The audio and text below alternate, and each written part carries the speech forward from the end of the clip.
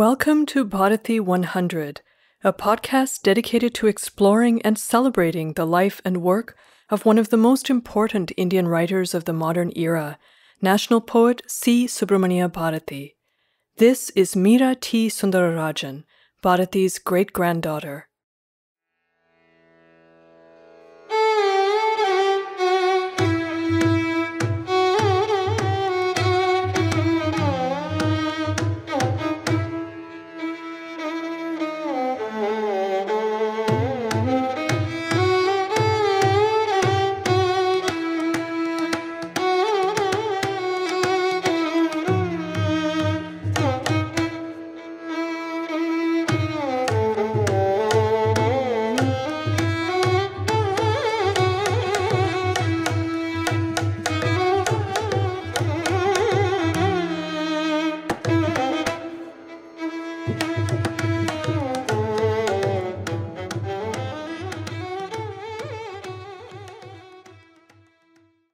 C. Subramania Bharati, whose brief life stretched from 1882 to 1921, was the leading poet and writer in the Tamil language of the 20th century. Bharati was a visionary who fought for freedom and human rights during the period of British colonial rule in India.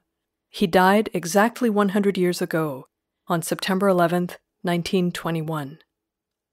This podcast, dedicated to him, was inspired by a new book that I've just published. It's called The Coming Age, and it's a collection of Bharati's own original writings in the English language. Bharati was a multifaceted talent, and he excelled as a linguist, writing in many languages including Tamil, Sanskrit, and Hindi, as well as English. He also read in others, including French. Whether you've known about Bharati all your life, or are just discovering him for the first time now, I hope you'll be captivated by this glimpse into a poet's astonishing life and thought through his own words. In South Indian tradition, music and poetry go together. Bharati, like many other South Indian poets, composed the words to his poems and sang them to his own melodies.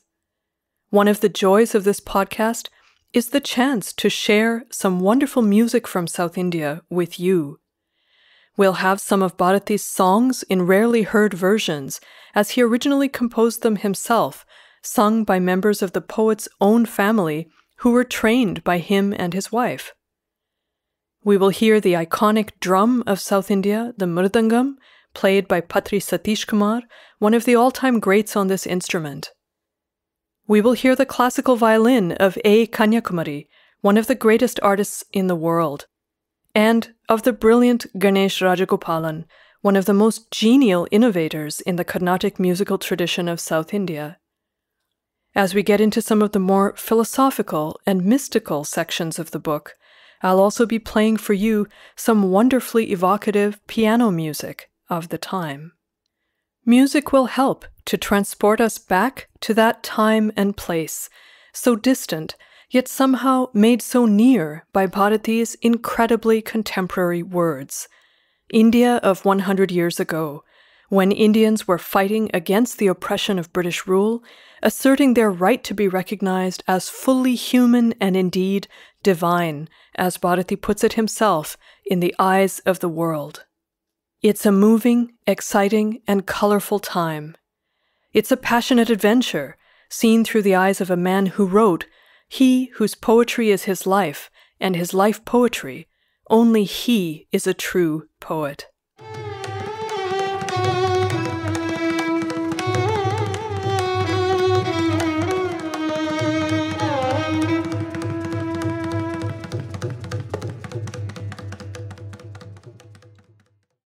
September 11th, 2021. September 11th, 1921. On that day, exactly 100 years ago, in the deep south of the Indian subcontinent, a young man, not yet 39 years old, drew his last breaths. That man was C. Subramania Bharati, now known as the Tamil Mahakavi, the greatest modern writer in the Tamil language. C. Subramania Bharati was my great-grandfather. On this anniversary, I feel a tangle of profound personal emotions, including pride, sadness, awe, and a great sense of celebration. On the personal side, I think of Subramania Bharati as the passionate lover of his wife, Chellama.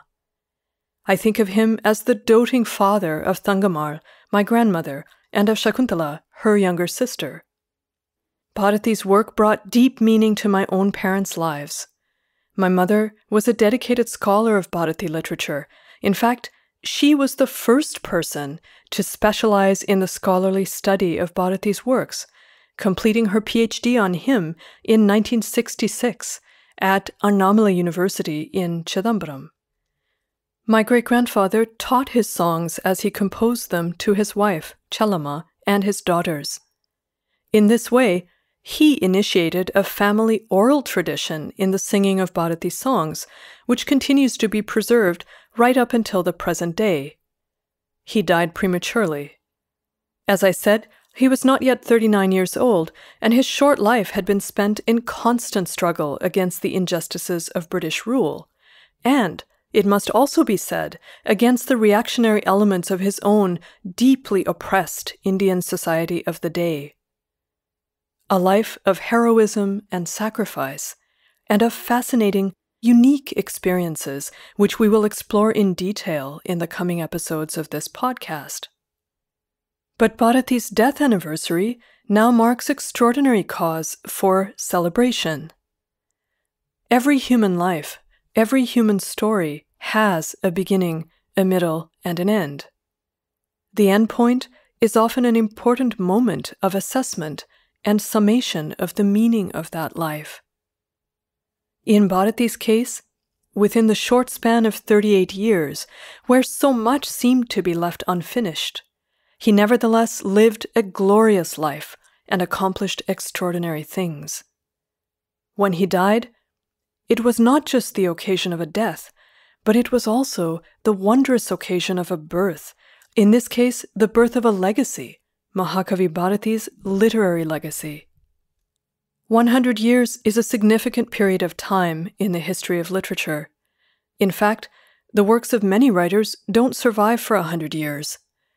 But in Bharati's case, his writings have not only survived the lapse of this period of time, but they have also grown in stature and importance, and become more widely disseminated than ever before.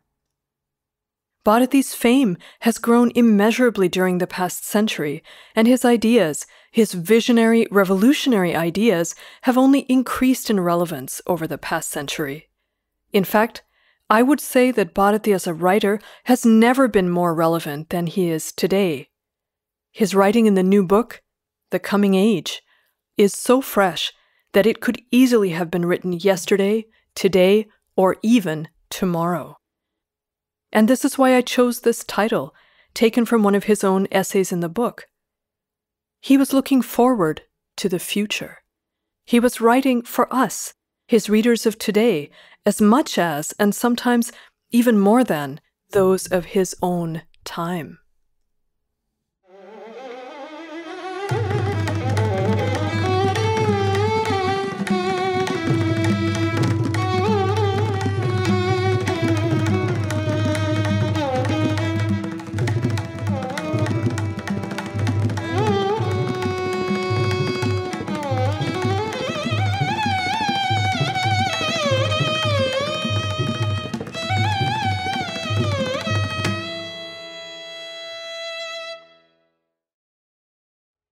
Why has Bharati's work survived for 100 years?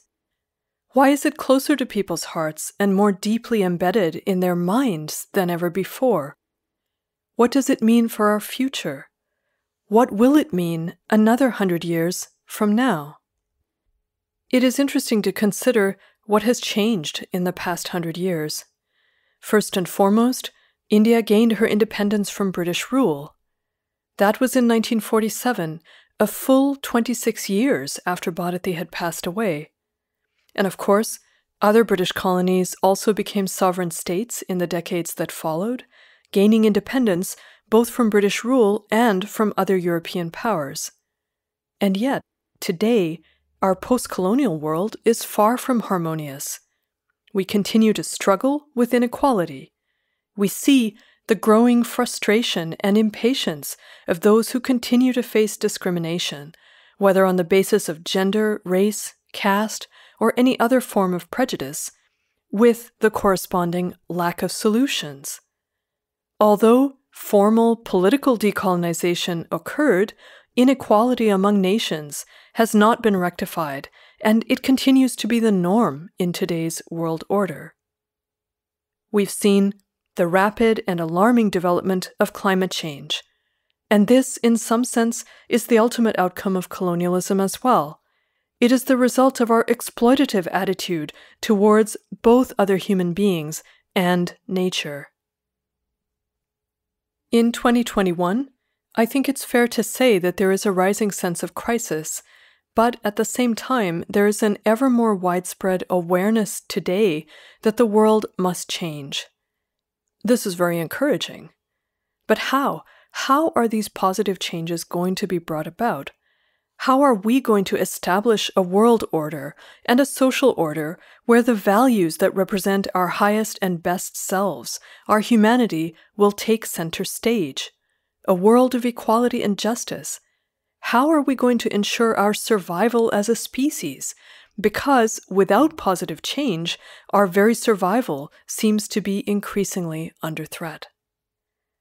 Bharati wanted to change the world for the better, and he wouldn't have remained idle in the face of crises such as these.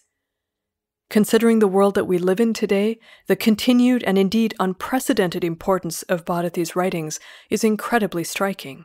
It is clear that today we have an enormous amount to learn, both from the example that Bharati set in his own life and from his work.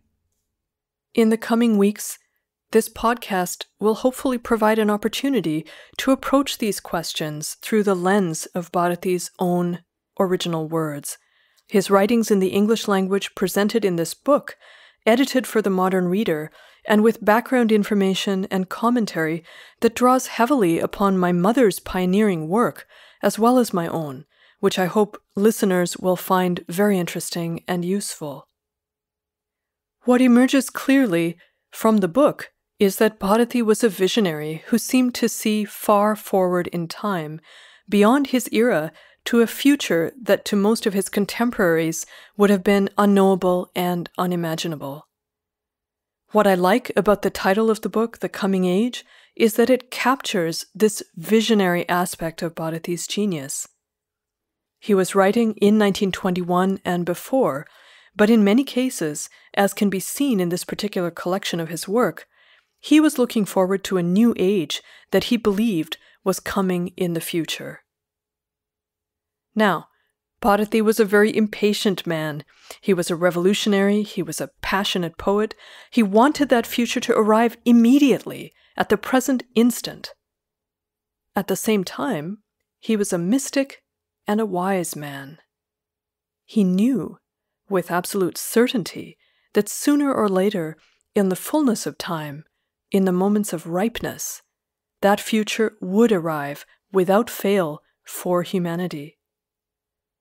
The coming age was the beautiful future that he not only believed in, but, I think, actually saw, that he visualized as a mystic and a visionary.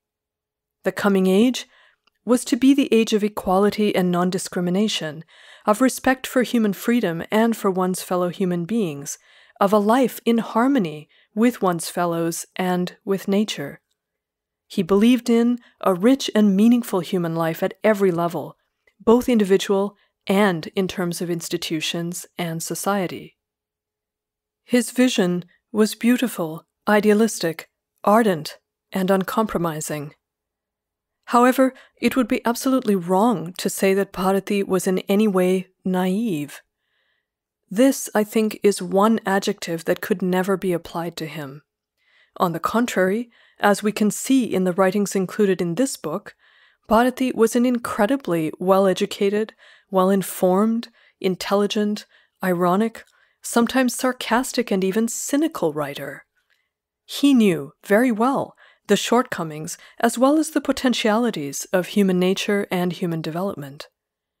He was prepared to work with human flaws and failings, as well as human strength and heroism, and proved to be adept at handling both. His secret? His attitude of compassion and ultimately love towards all beings, which he cultivated throughout his life. It was an attitude that grew out of his deep immersion in Advaita philosophy, the ancient Indian philosophy of the oneness of all creation.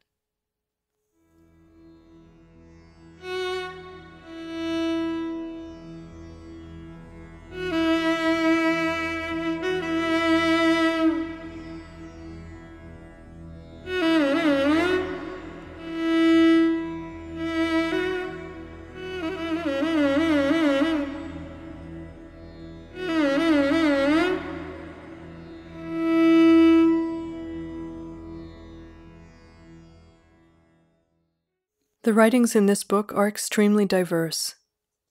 They show the breadth of Bharati's activities, intellect, education, and interests. They include work that he wrote as a journalist. In fact, Bharati was a professional journalist for many years, and he wrote extensively about Indian and world affairs in English as well as Tamil. There are a number of philosophical essays where Bharati explores Indian culture and compares Indian and European cultural concepts based on his extensive reading in multiple Indian languages through the medium of English. There are essays about social issues, his analyses of inequality and discrimination, and his rich exploration of possible remedies for this severe social problem. He writes on education and the importance of learning about one's own culture and being in a position to carry it forward for coming generations. There are poetic translations of some of his own poems, and unique, remarkable translations that he has undertaken of works by other Tamil poets, generally Tamil classics. And finally, there are fascinating journal entries, personal thoughts and ideas, personal poems that he chose to write specifically in English. The podcast will be structured around the book.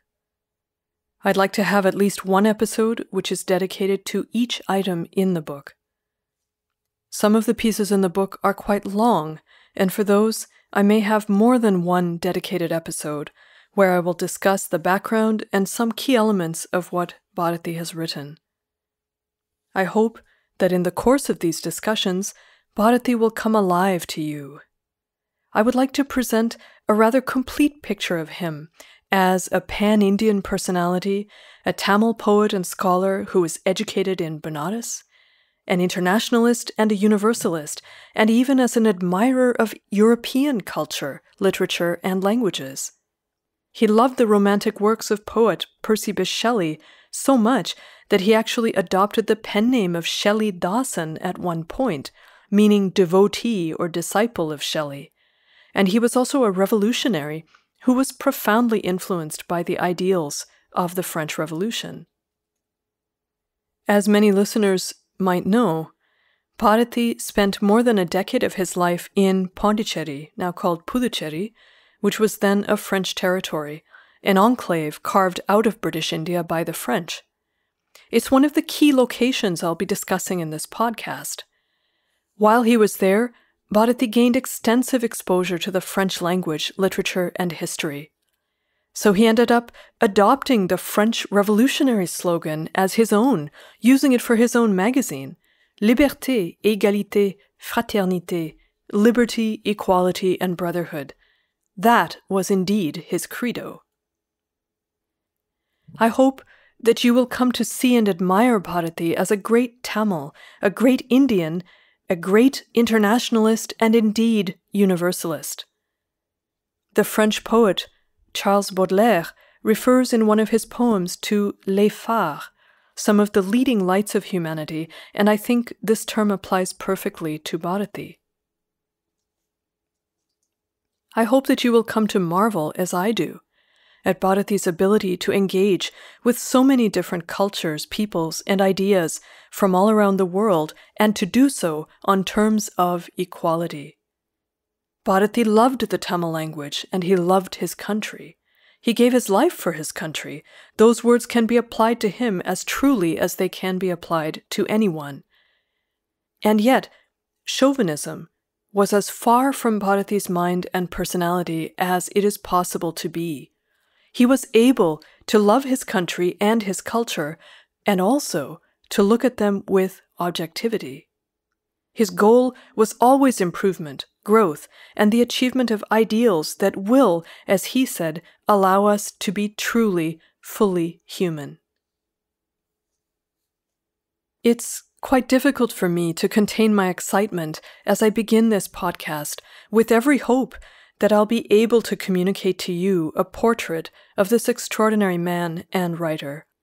I hope that this podcast will be, for you, a journey into both the past and the future. This podcast is dedicated to my mother, S. Bharati. She was a living embodiment of Bharati's poetry, an encyclopedia of knowledge about his life and about everything that he has written. She was totally immersed in his poetry, totally involved in it every day of her life. She personally embodied all of the passion, originality, and energy of her grandfather. I dedicate this work to her with gratitude for the tireless and joyful spirit in which she shared her knowledge with me, and indeed with everyone with whom she came into contact. Here she sings one of Bharati's love songs in her truly inimitable style, much as her grandfather would very likely have sung it himself.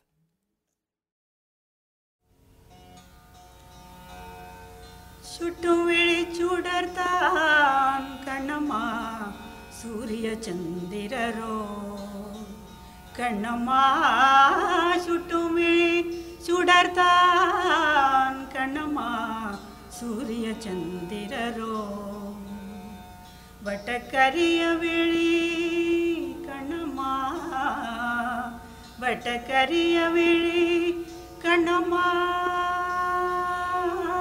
வட்டக்கரிய விழி கண்ணம்மா வான கருமை கொல்லோ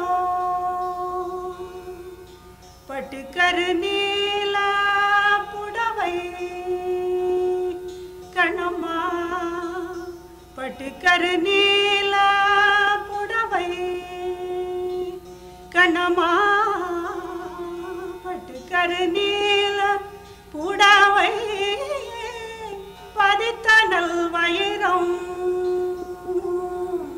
நட்ட நடு நிசியோ தெரியும் நட்சத்திரங்களடி கண்ணம்மா சோலை மலர் ஒளியோ உனது சுந்தர புன்னகைதான் கண்ணம்மா சோலை மலர் ஒளியோ உனது சுந்தர புன்னகைதான் நீலக்கடலையே கண்ணம்மா நீலக்கடலையே உனது நெஞ்சிலலை கடடி கோலக்குயிலோசை கண்ணம்மா கண்ணம்மா கோலக்குயிலோசை உனது குரலினி மயடி வாலை குமரியடி கண்ணம்மா மறுவ காதல் கொண்டே